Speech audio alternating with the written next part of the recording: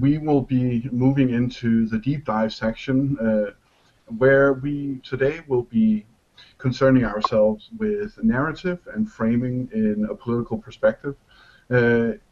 More to the point, we'll be looking at how media frames the narrative of leftists, of political, like the deficit was for 20 years the biggest hammer anyone could swing at anyone else, was talking about the deficits, was talking about balancing the budget and making an allegory to balancing the budget be more or less the same as balancing your own checkbook, which is nowhere near the same in any way. So I have a bone to pick with Chris Matthews in this election cycle, not to mention with regards to the Iraq War as well. And so I chose Chris Matthews to show as a showcasing of how the media and a political party such as the Democrats will try and position themselves, will try and talk about things to such an extent that they will try and control the conversation. And then we see afterwards, we see what actually happens. But also we see how Chris Matthews then all of a sudden changes from stripes to spots in the 2016 election. So Richard, if you would cue up Chris Matthews 1, here is a short example of how Chris Matthews defines the word socialism. Celebrity, terrorist, socialist. Why are the Republicans saying such nasty things about Barack Obama? Let's play hardball. Socialist. The campaign has started using the S word, as Sarah Palin did today in Colorado Springs.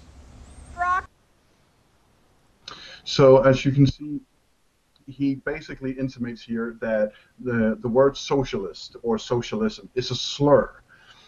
And he basically says that, asks why are these Republicans using this word against Bernie Sanders. Now in the next clip, we will see how he is saying that actually how taxes isn't socialism in and of itself. So if we can run the next clip. Well, here's Obama today in Florida.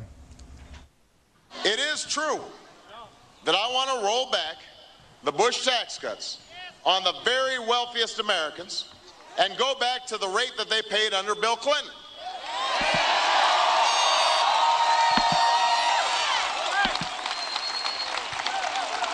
John McCain calls that socialism. Yeah, so here we have Obama shown in the same show, talking about him being called a socialist and his plans being called socialism by John McCain in 2008. And what he's saying is that him wanting to raise the cap is in no way socialism. That fair taxes is not socialism. Now, after having shown both this clip and others, Chris Matthews goes on to an interview with a Republican governor, so in which both Chris Matthews has an interesting take on what a socialist is, what he's been taught it is, but also we have a Republican governor's take on Obama's voting record compared to a current candidate for president. And with former Pennsylvania Governor Tom Ridge, who's the co-chair of the McCain campaign. Do you believe, sir, Governor Ridge, that Barack Obama is a socialist? And I mean in the term we grew up with what it means. It means have the government run the economy. Do you believe he's one of those guys? I think he's going down that path. I don't think, listen, I think if you have a voting record that is more liberal than the only self-proclaimed socialist in the United States Senate, that's Bernie Sanders, there's a suggestion. Yeah, so as you can see, he defines socialism as the state taking complete control of the market, and the governor, without much pushback from Chris Matthews, says that, well, he doesn't see Obama as a socialist, but he sees him as moving that way. And he says that when you have a guy who has a more radical voting record than an actual socialist, Bernie Sanders. So without much pushback on that, Chris Matthews again goes into talking about the word socialist and the political parties and news use of it. It's useful to the American debate for this election to call one person on the other side a word which most Americans hold in disrepute. Do you believe he's an enemy of free enterprise? Do you believe he's a man who believes in state control of the economy? That's what a socialist is. Do you believe he is such a person or not? Well, I believe he's moving down that path. That's not what your candidate is saying. Well, your candidates are saying he is a socialist. Well, I think you can. Yeah, so here again, we have Chris Matthews saying that using the S word is not good for national conversation, basically. He's saying to him that using this distorts reality. He's basically saying that nothing good comes of this. And I'm going to skip the next couple of clips. I apologize for the way that we're doing these clips. It's simply because we can't do more than 30-second bits under the Fair Use Act, and we ran out of time to put together a video with these clips in it. But I'm going to skip, I'm going to sum up what Matthews goes into against taxes. Basically, he's talking about the progressive tax system as a response to Obama being a socialist. And he actually gets the governor to agree on a progressive tax system where the rich pays more than the not-so-rich is a fair tax system, and that the GOP agrees with it. But more interesting is that he goes in to say that because the governor says that raising the cap to $250,000 on taxable income, or the tax bracket up, is against achievement, is to put a cap on achievement. And then Chris Matthews says Obama is a rags to riches story, and he by definition has nothing, can have nothing against aspirations. And I mean, if there is a rags to riches story, how about a Polish immigrant who lost a lot of his family in the Holocaust, working his way up from nothing to becoming a national contender for the presidency. But oddly enough, we haven't heard much of that. And in the final analysis, in the final segment, he goes to bat for Obama and increased taxes, saying that Republicans always want to have big wars, but they never want to pay for it. And Obama, by lifting the cap on taxable incomes, just wants to pay for things. So, in summation, Chris Matthews says that the socialism word is a bad word, it shouldn't be used, and that it has nothing to do with what Obama is doing. And if any of you can remember the interviews that Chris Matthews did with both Hillary Clinton and Debbie Wasserman Schultz, in which he asked them,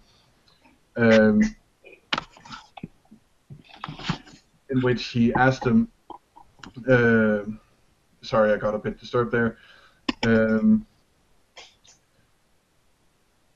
which he asked them if they know the difference between a Democrat and a socialist, and they can't answer. He basically keeps hammering away at the socialism, the Red Scare, basically. So in the next video, the first video of the next series, if you can get that ready, Richard, Chris Matthews on Bernie, you can see how he very, rather not so subtly, tries to do a hardball panel on the election, in which every time he mentions Bernie, it's as a spoiler, and every time he mentions Hillary, it's as the nominee. So if you can run the first one, please. the question. Does Bernie's self-described political revolution, radical revolution, help or hurt the Democratic Party going into November, no matter who's the nominee? I'm joined by the Hardball Roundtable roll calls. Jonathan Allen, boy, you move. Yeah. So again, he is all of a sudden framing Bernie Sanders as someone who will hurt Hillary in November. That is the baseline of the question he is sending to them.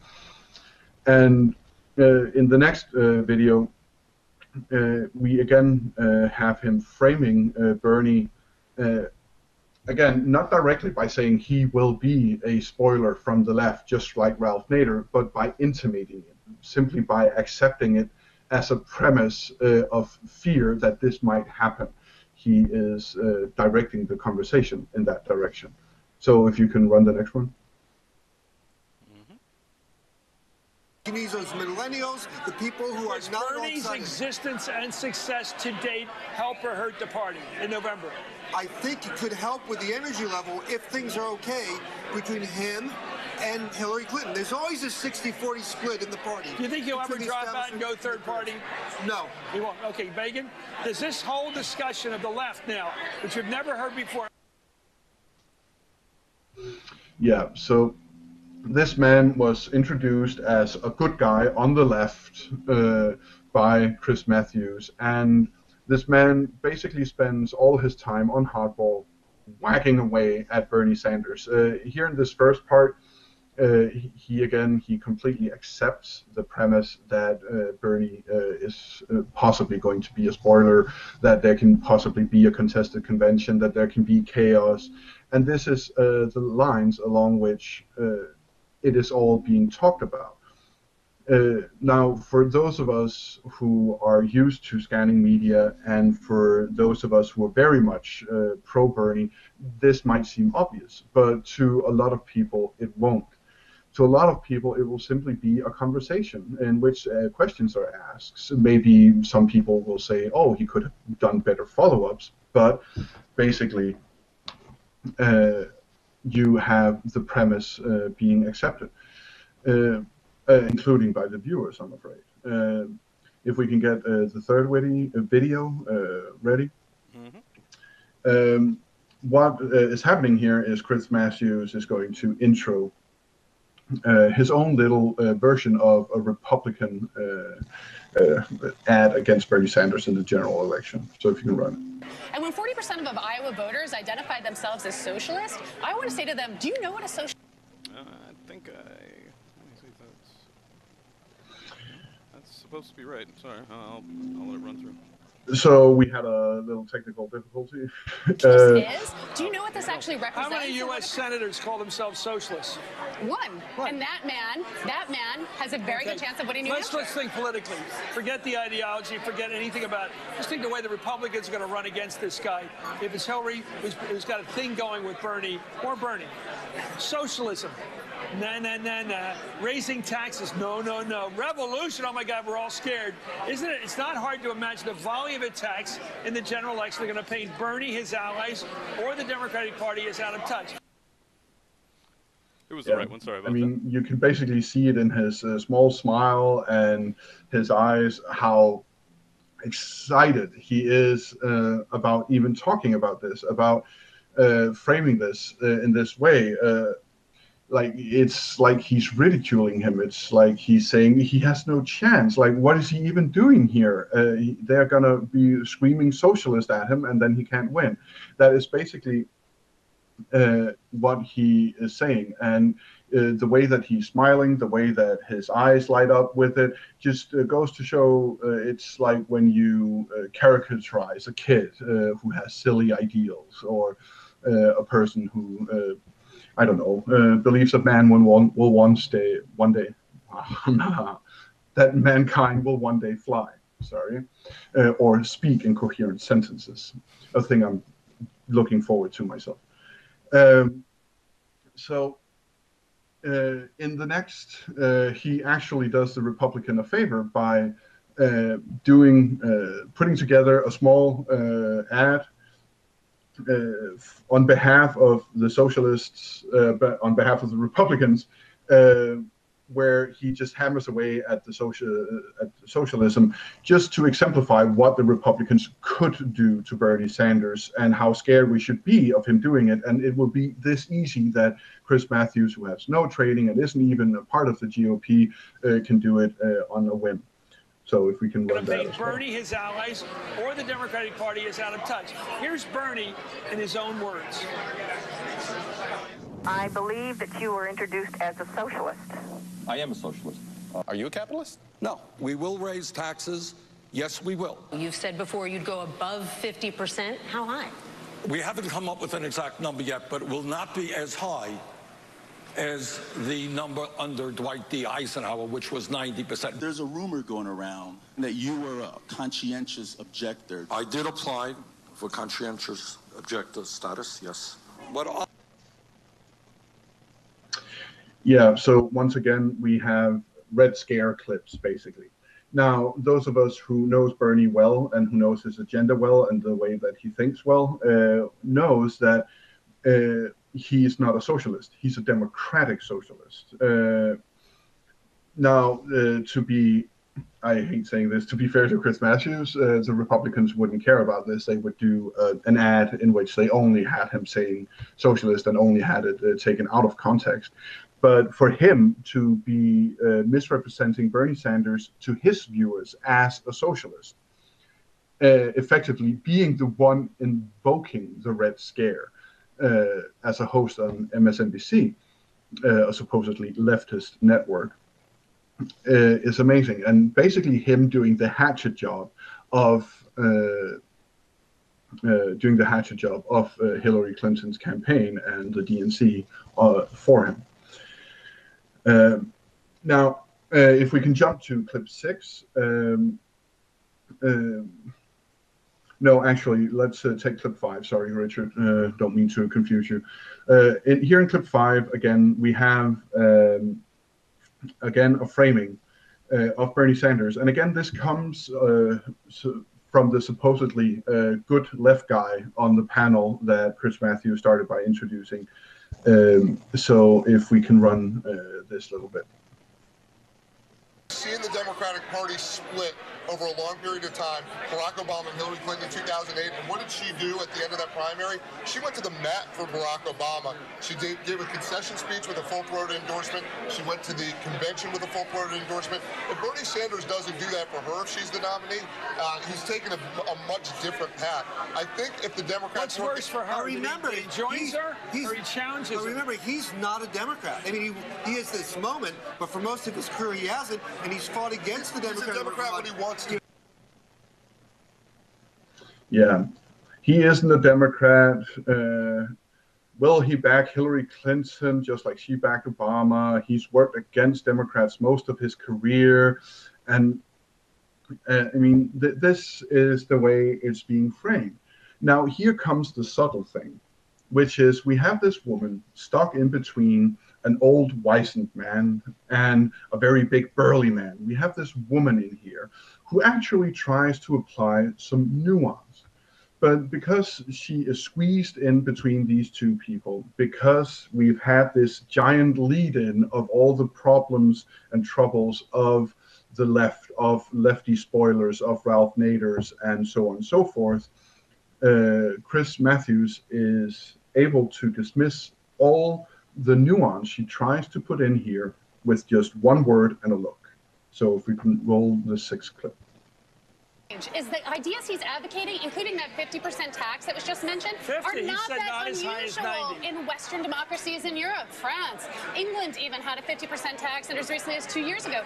What is the biggest threat to him, the Democratic Party, is convincing people that his ideas are actually not that radical. And when the electorate believes that, we will have seen a fundamental change, not only in the Democratic Party, we had but nationwide. His national spokesman on here yesterday who said he is promising radical revolutionary change. And again, ending with a smile, ending with the, yeah, little child, sit down, let me tell you how things really work. So this is, of course, just one example of how one anchor is doing this, but it is everywhere. It is pervasive. If you look at the questions that Bernie Sanders is posed with in interviews and in roundtables, in town halls and reverse town halls, you see that Bernie Sanders gets questions like, how are you going to pay for this? How are you going to get your radical ideas? Like, again, using radical or radical agenda and your lefty agenda. How are you going to get it through a conservative Congress? How are you going to do this, this, and that? And then Hillary is asked, how come you have so much experience? It's so amazing. How are you going to solve these problems? They never ask her, so you know that country, Libya, that basically burned to the ground and all the arms of the former Libyan army is now spread all over the Middle East, empowering ISIS. So what were your role in that, and what are you going to do to clean it up? Like, she never gets that question. She never gets the question, you said that you were the victim of a vast right-wing conspiracy in the 90s, and the right most certainly hasn't grown any more endeared to you since. How are you going to get anything passed? How are you going to get anything done, ever? She's never asked those questions. And when she finally gets into an interview or into a debate in which she's actually clinched into a corner by someone who actually takes her to task, most of the time the moderators jump in, or she completely denies the basis of reality, and there is never ever any follow-up. They more or less every time change the subject, change the topic right after she gets into trouble. And they always use time or format or something or other as the excuse. Now, that's not to say that Bernie hasn't gotten fair coverage at all. He has. There has been some relatively fair reports done, but you can count the minutes on approximately one hand, whereas Hillary Clinton has gotten a lot of good press. That doesn't mean that she hasn't gotten bad press. She has. The email scandal, I mean, no one can deny that MSNBC and CNN and ABC didn't milk that for everything it was worth. Like, every piece of rating they could get on that, they tried to get. But that to say that because she got that amount of unfair coverage or that amount of negative coverage, to correlate that with Bernie Sanders being ignored for months and then being laughed at and then being spun for about 3 months of the primary, the last 3 to 4 months, ever since he got competitive, more or less ever since New Hampshire. They have just spun him as a spoiler, as a loser, and it's everywhere. And it's very subtle many times. You can even see center-left blogs that have been trying to be fair, how they are now picking up the pressure that they're feeling from the media, from the other blogs, of party unity, instead of saying, no, reform, multi-party system. This is broken for a reason. Why do we have delegates? Why does that even exist? Well, it's very simple. You're a big country, and your system was invented before railroad. So that is the answer. That's why you have delegates. That's why you have national conventions and local conventions and county convention with these amounts of months in between them. That is why you have them. There's no reason to have them anymore. Just have an election. Have a ballot with candidates and multiple parties on it.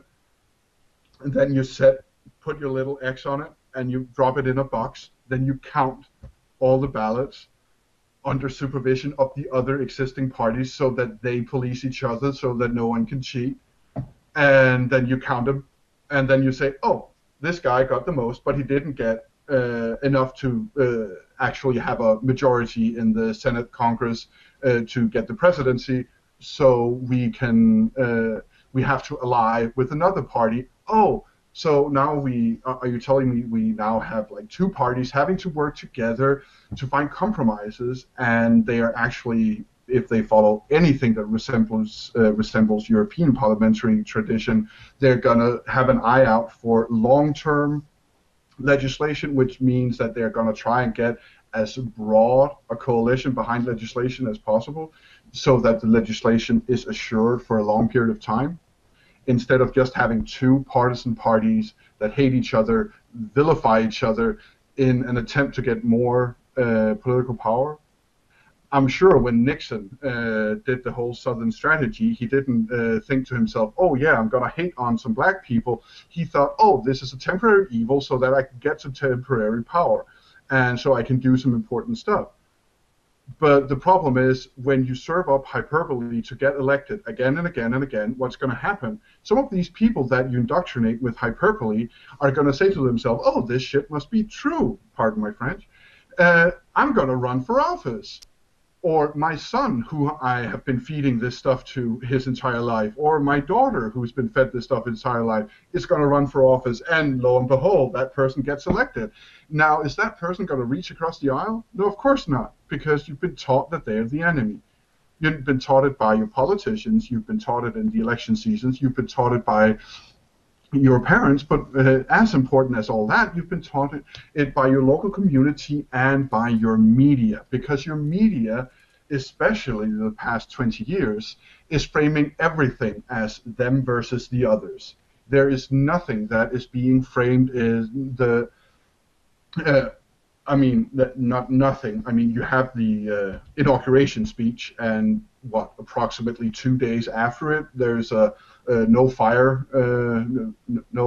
ceasefire for about 2 days after the inauguration, 1 or 2 days perhaps, in which everyone talks about, oh, coming together, and we're one America, and there's more things that unites us than separates us, which I'm sure was true when JFK said it, but today I even believe it's still true. The problem is perception is becoming more and more reality.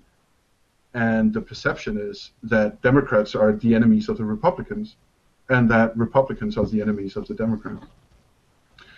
So that was a very long spiel. Richard, please give me your 2 cents before I run completely out of saliva. Happy to get in there. I noticed that. And we have no sound on you, Richard. Oh, am I not coming out? That's weird. And there's still no sound on Richard, so I guess I'll have to. Okay, here he comes. Oh. See now behind the scenes, what's going on here is I got multiple browser instances open and a whole lot of other things. So you're probably getting an echo right now. I apologize, but I'll try and correct that. And Nis, if you want to keep dogging. Okay, so I'll just be keeping on talking. So let me talk at great length about Richard. Richard basically is doing all the work that usually you have 4 people for in a control room, and he's doing the news, and he's now joining me in the deep dive segment. So Richard is basically an octopus, and he's doing an incredible job, in my opinion.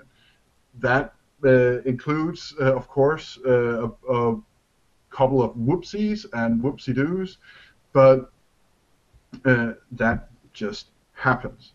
So, I mean, Richard gives himself too much of a tough time, in my opinion.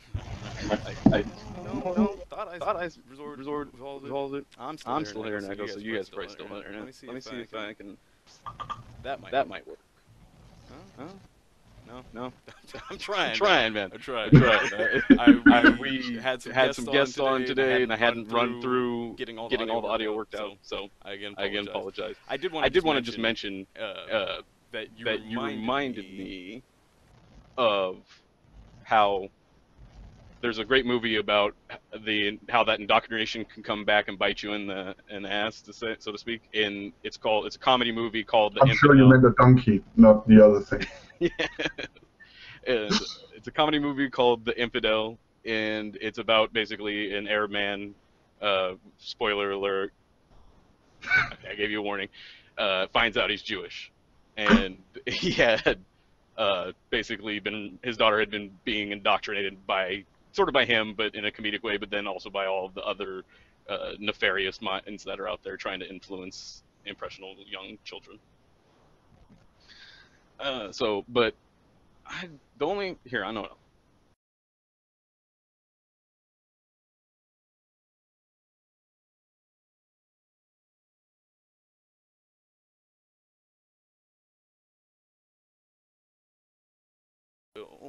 Go ahead, and you probably didn't hear any of that. That should resolve it. So, yeah, Nis did. I'm not sure anybody else did, but so here we go. Anyway, along the narratives that you mentioned, I think that the socialist one was one that I picked up right away. And I noticed Chris Matthews in particular was one of the first people that I picked up on, and he was the most prominent about it. There was the incidences of him going back and forth with DWS and other Democrats about what is a socialist and trying to get them. Okay, and so now I'm still muted apparently. So I sincerely apologize for this. I don't know if that's an old message here. And this seems to be. You said you're hearing me? All right. Let's just. How about that? Are we? Is that coming through now? Okay. I'm not hearing this now, so I don't know if what happened there. Sorry, guys. This is just getting into a wreck audio-wise, so apologies. I'll try and get you guys back to Nis and see what's going on here. Oh, I know. Is that gonna work? No? Alright. Oh! I got a late notification, just messed everything up. So, I don't know. Go with Nis, and I'll be back.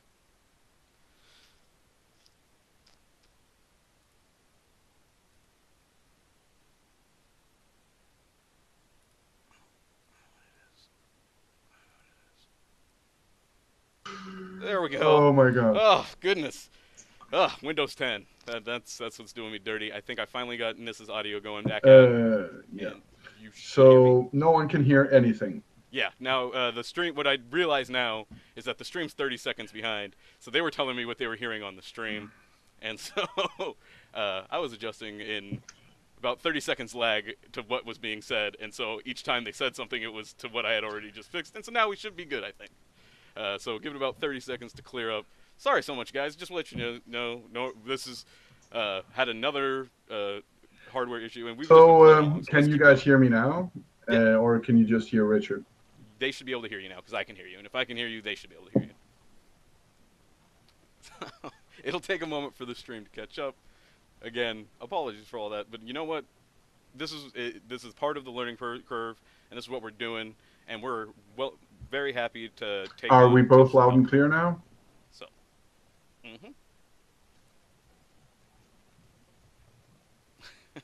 It's going to take. They're watching the stream, so if you ask them a question, it's going to take 30 seconds. We're gonna try it again, but I still can't hear Richard. You can't hear me. So I don't know, Richard. That explains why. Okay, so I'm. Thank you everyone for trying to help out by telling us who you can and cannot hear. So I wish that you guys being able to hear Richard was enough, but the problem is I'm not gonna be able to have a conversation with Richard if I cannot hear what he's saying. So unless someone of you can transcribe what he's saying in real time, then I'm gonna have to just continue on my own.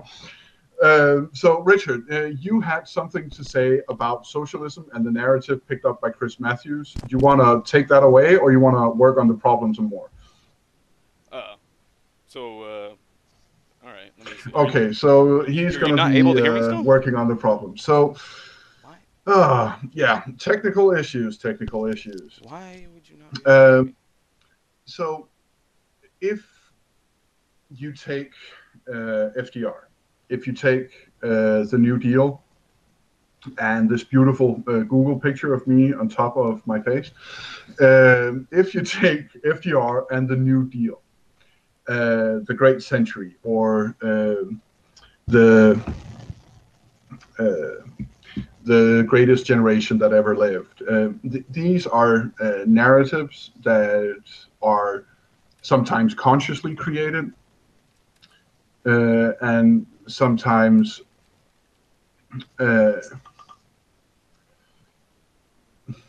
they are sometimes consciously created. Like you will have PR people or even politicians sitting in a smoky back room going, oh, we should talk about this in this way because that will have these people come with us. This is something akin to what happened vis-a-vis the Southern strategy for Nixon when he picked up the former Dixiecrats, and they constructed a narrative in which, a way in which they could talk about white issues in the South without actually saying the N-word, without actually saying that white people are better than black people. They would just frame it in a certain way.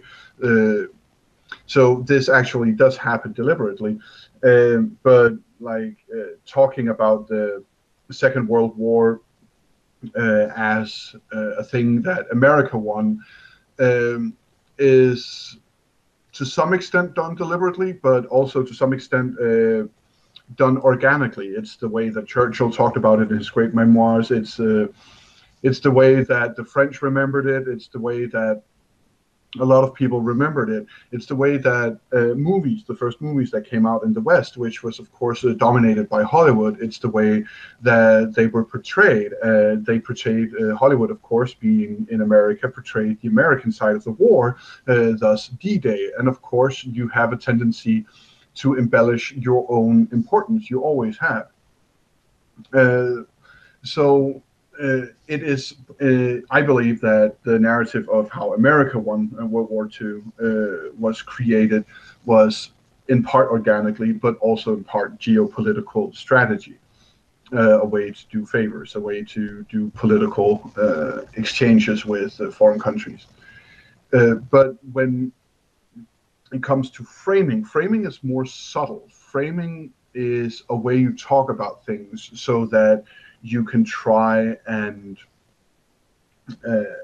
turn the way that you that people think about a subject, but also a way that you talk about the same subject but in different words that all of a sudden gets a new meaning.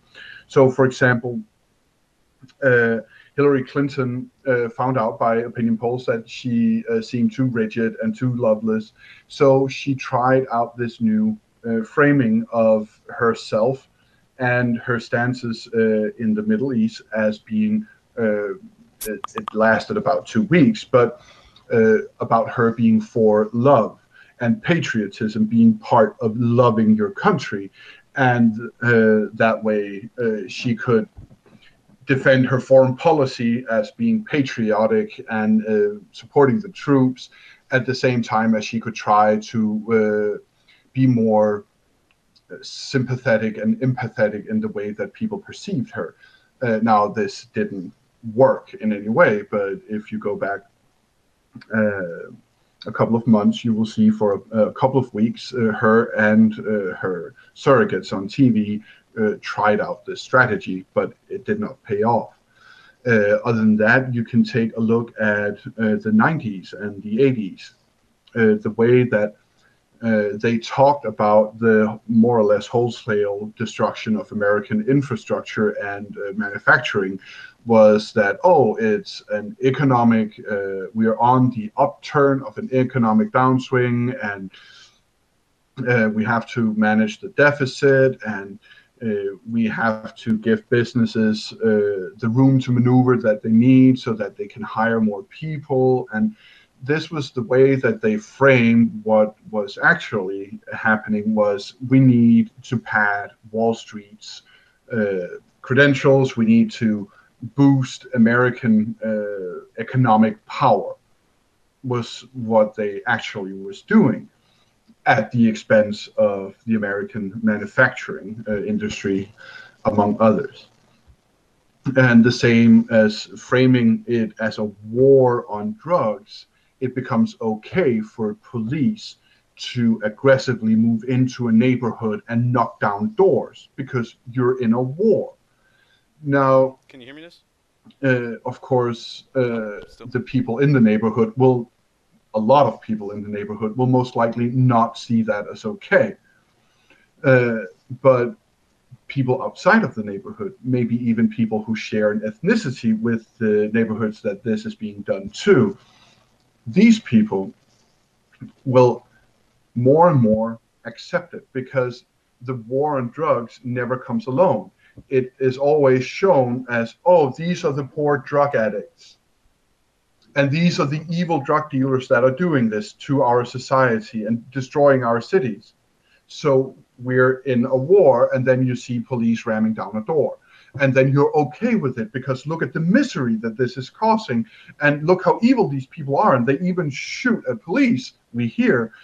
And then you see people banging down a door, and you're told that this door, at least, there were criminals behind it, and they confiscated drugs, and it was a great success.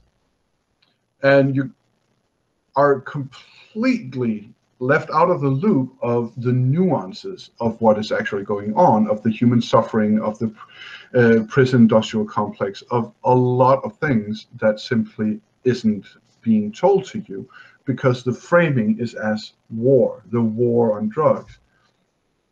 You might read a couple of op-eds here and there in some of the more courageous newspapers where opinion pieces will talk about the war on drugs as questioning how effectual it was back in the 80s and 90s. But most of the journalists would go along with it because it's a war. And it's the same thing that happened with the Iraq war. I'm against the war. Why are we in the war? We shouldn't be in the war. We shouldn't create this war. And then the war starts, and then the entirety of the media landscape shifts radically to say, well, I was against the war before it happened, but now that my country is at war, I wanted to win. That was, you could see it the day they launched operations in Iraq, the second Iraq war. You see it across all of American media, with the exception of the Young Turks, if you could call them a media back then. But with the exception of them, you see it across the entirety of the media spectrum that they completely shift, and the exception of Democracy Now! And it actually takes a couple of years before MSNBC, that Keith Olbermann will later say was founded as in opposition to the Iraq war. MSNBC, they see that the left is so hardenedly against the Iraq war, and that now it's starting to be safe to be against the Iraq war, or at least to criticize it, that MSNBC starts framing themselves as having always been against the Iraq war. But if you go back and you find the early clips again of Chris Matthews, you can even find a recent Young Turks expose on this, in which they show Chris Matthews harping on meeting the president and how wonderful a commander-in-chief he is, and how presidential he looks, and how he just won the entire women's vote when he landed on the hangar in the fighter pilot uniform and with the mission accomplished behind it. These are the ways that the media tries to stay within the framing that they believe that they cannot exist without. So the reason that they go with a war narrative is simply because if you're against a war, then you're unpatriotic. Because you frame the war on drugs as a war on drugs, as it being combatants in a war zone, you can't be against it, because if you're against the war, then you're for the drug dealers, then you're not for your country. So it becomes harder to speak out against it. And that's, I believe that the war on fill in blank here has become so pervasive everywhere. And yes, Angel Tips, Bernie was always against the war on drugs. He did what he could. But you see the war on Christmas, the war on religion, the war on atheism, the war on science, the war on the left, the war on the right. There are wars everywhere now. So I believe that they're starting to lose their effectiveness, a bit like the dot-com bubble. where everyone built a website, picked up subscribers to that website, and then sold it for millions because it had to be worth millions, which it then turned out to not be. Richard, I may not be able to hear what you're saying in any way, shape, or form, but I simply need my partner in crime, so to speak, to take over talking for a little while. Yeah. So if you can pick up on my narrative and the wars and so on and so forth, I would be grateful, especially if you could take me off screen so I could get a drink. Absolutely, not a problem there, Nis. I'll take. And now I can hear you. And now you can. Now you can hear me, huh? All right. All right. Well, now that we've sorted that out, I think you mentioned a lot of important points there, and I think one of, like you mentioned about the war on drugs and how that was part of this narrative helped build and basically rationalize or justify it. And I'll get you off screen here just for a second. Sorry. And basically, what was going on, or what happened in addition with that, is like it was covered in some of the previous clips. I don't remember if it was on our show or if it was on Benjamin's show, but about how essentially sorry, I just distracted me all over the place. Try to keep a train of thought here. Anyway, okay, my point basically being is that we saw an increase in policing of certain communities, and some of it justified and some of it not so much, out of the criminal or the tough on crime bill and that whole mantra that came out of the 90s and late 80s. And what happened, besides the destruction of black families across the country and the over-incarceration and the harassment and the assault and the abuse and the killings and all the things that we see going on now, but before we had cell phone cameras, so people not only got away with it more often just in general, they were more brazen about it because they were less concerned about getting caught. And so, you know, what we saw with Rodney King and all those, and before that, you know, it's like before we had these video cameras, these things were still happening. They just weren't getting reported on by the victims. They were getting reported on by the perpetrators and their associates. And so the concept we have of what more or less crime means, what, you know, effective policing versus not effective policing means, and all those types of things have been shaped in large part by the Democratic narrative, and a lot of it out of the neoliberal and somewhat based off the conservative mentality that both Hillary and Bill share out of Arkansas and that general mind frame. And so I think that there's a lot going on there, and one of the other aspects, I suppose, to it that I wanted to mention was that along with all of that destruction that I mentioned, there was I lost my train again. But essentially, I guess my point is that if we go to Beverly Hills and we start over-policing, stopping everybody that looks suspicious, and everybody looks suspicious, like in New York where they stopped more young black men than there were young black men. So we go to Beverly Hills and we start stopping every young, affluent white male. I bet you we're going to start coming across more cocaine, more other drugs, and suddenly it's going to look like the crime rate, the drug crime in Beverly Hills has skyrocketed, when in reality all that's happened is the police actually started looking for it. And so I think that the broken windows mentality, that look at policing, we'll think about how people end up being criminals later, all of that led to a lot of problems that we're seeing now 10, 20 years later. And so I don't think that can be I don't think that can be overstated as far as how devastating the narrative around crime and what being tough on crime meant from coming out of the Democratic Party. So I think that's an important part that you picked up on there. And it looks like we had some comments from yeah, we have some comments from the YouTube section if you want to pick up on them. Yeah. Looks like BS Opinion mentioned that our politics are also about crisis management as opposed to long-term infrastructure and solutions. And so wars and cliffs and apocalypses become the common theme.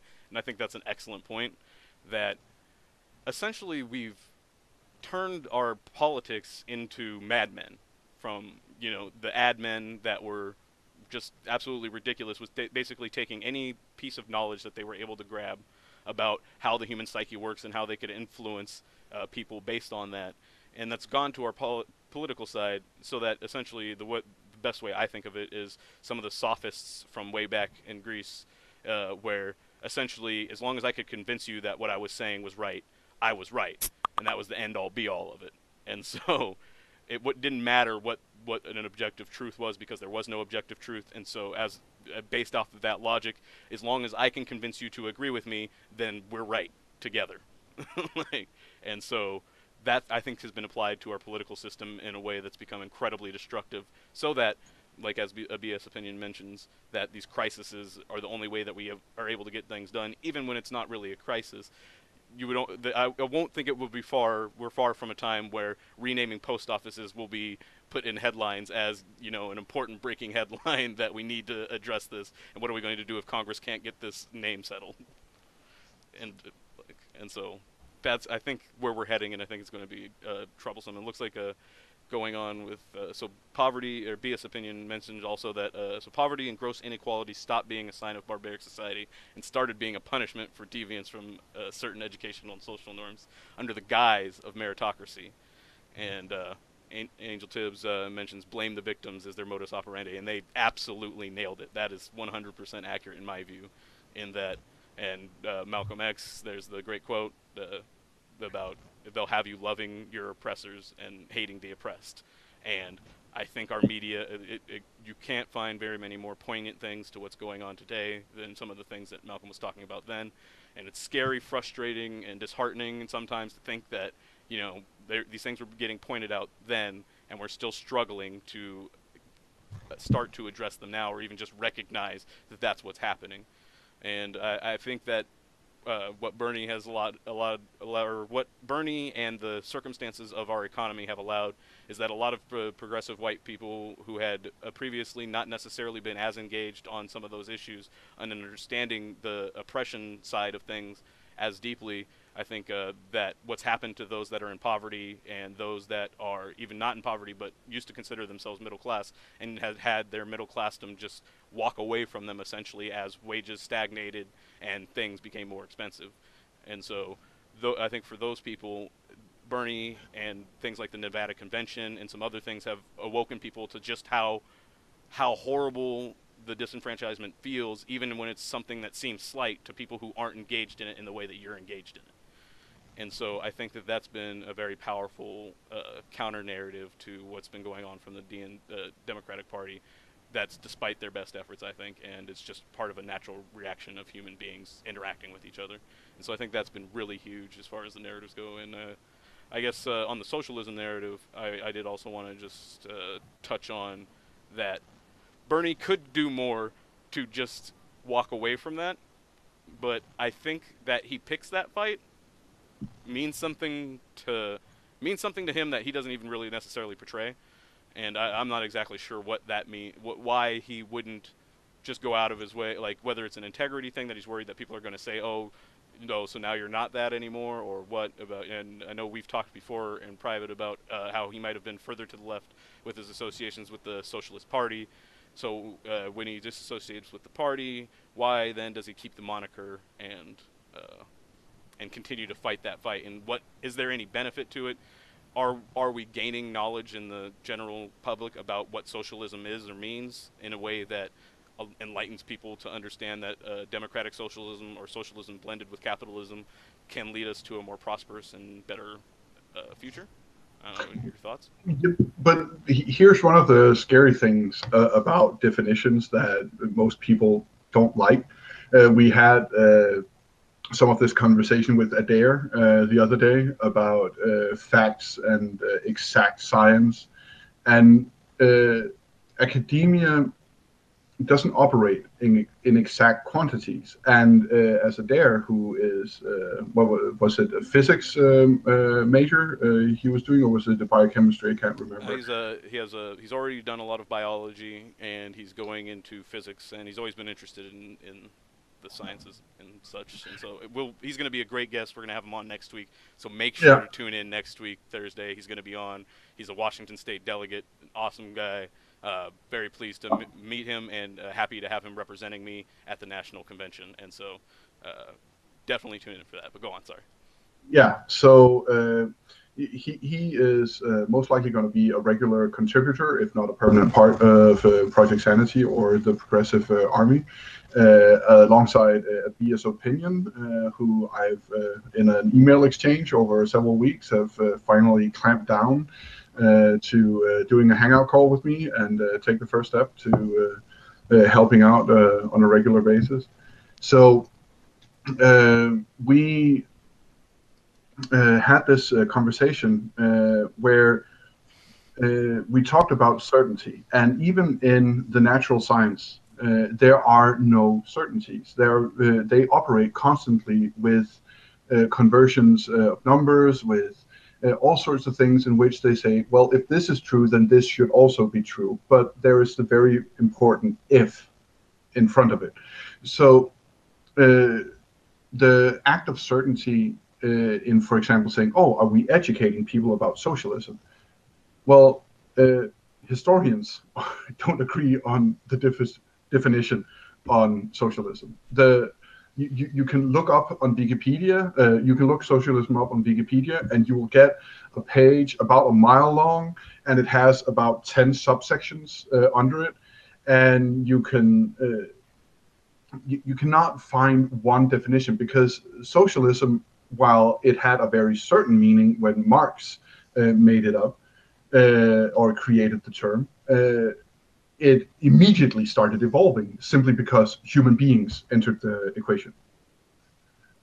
So you immediately then have other people who also call themselves socialists but don't agree with other socialists on certain issues, and then you have people who call themselves communists, and then you have people who call themselves communist socialists, and then you have people who call themselves democratic socialists, and then you have people who call themselves socialist democrats, and so on and so forth. So then they'll say, oh, but the original idea of the word, yeah, there was once, for a brief period of time, an original idea of the word.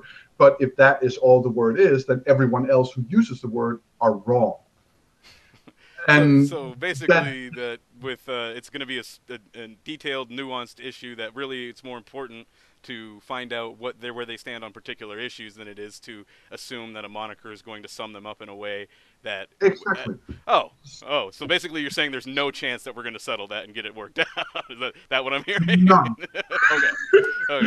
So what I'm saying is, instead of seeing yourself as enlightened or clever or intelligent because you have read a definition of a word or one study on one subject, instead of saying, oh, I want to educate people, what you should be wanting to do, in my opinion, is open their minds to different varying possibilities. So instead of accepting any term of socialism as 100% true, thus being able to use it as a label, simply have it as a part of limbo.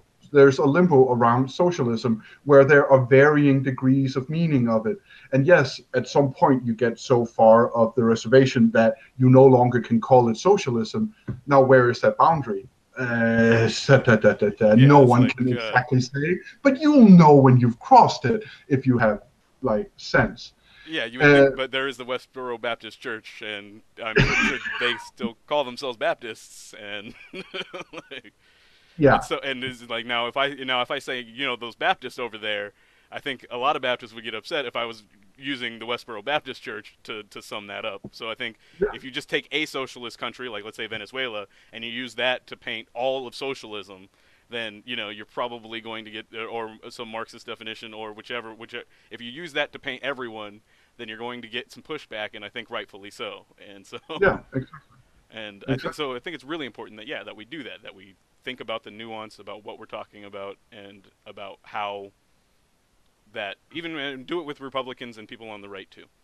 Give them the credence to be able to separate their positions. Serious pushbacks. Whenever I say, well, there are good guys Republican too, I can get some serious pushback online. Like, well, maybe back in Eisenhower's days, there might have been one.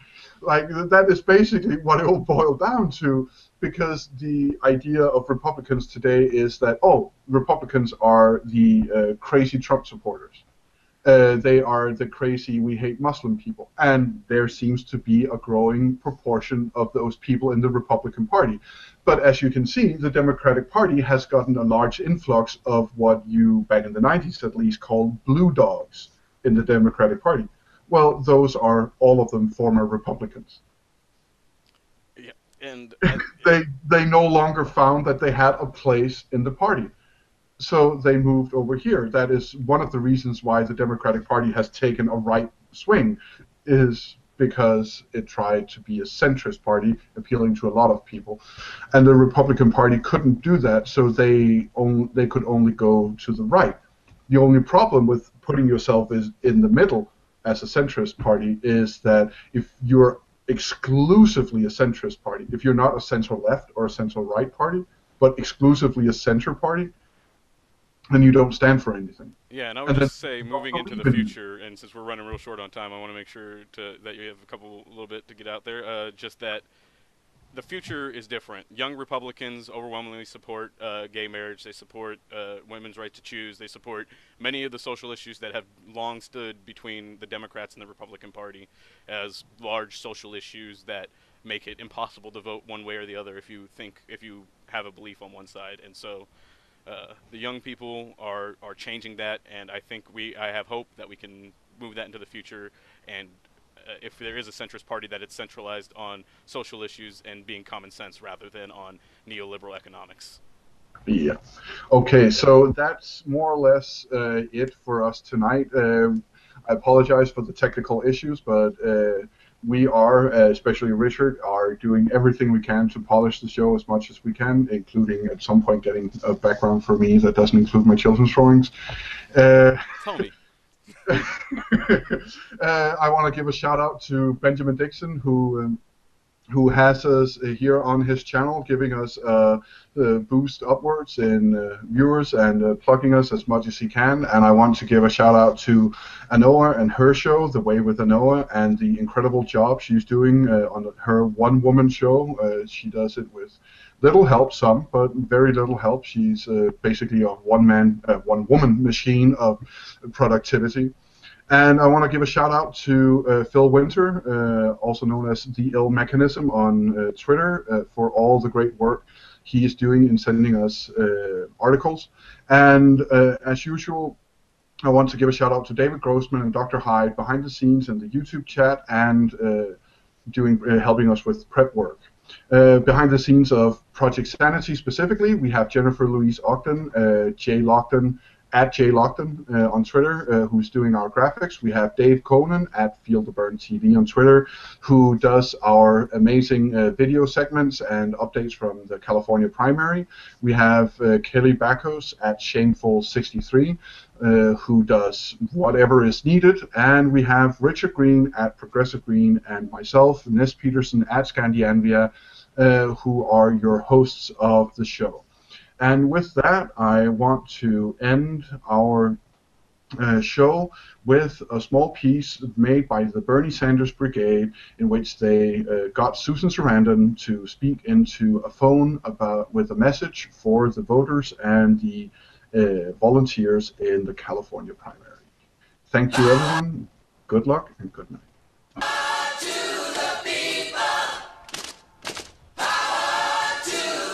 I want to say I'm so proud of you for getting the facts and following your passion and supporting Bernie. In California, it's May 20-something. May 23rd. 23rd that you have to change your affiliation. If you're an independent, you have to make sure that by May 23rd you change. And then, and also, of course, register to vote. But Feel the Burn, I mean, this is the guy that's your guy. And this is a very important election. It's not just an election, it's a movement. And what happens during this election is going to decide the future for many, many years. Because you're never going to get a candidate that is not already bought, except for Bernie Sanders. So if this guy doesn't make it, and it's up to you, we're depending on you guys. Register, make sure if you're an independent that you change your affiliation, and get out there, bring anybody, get them educated as to the all of the various reasons to vote for Bernie, because there's so many. And love you. Bye.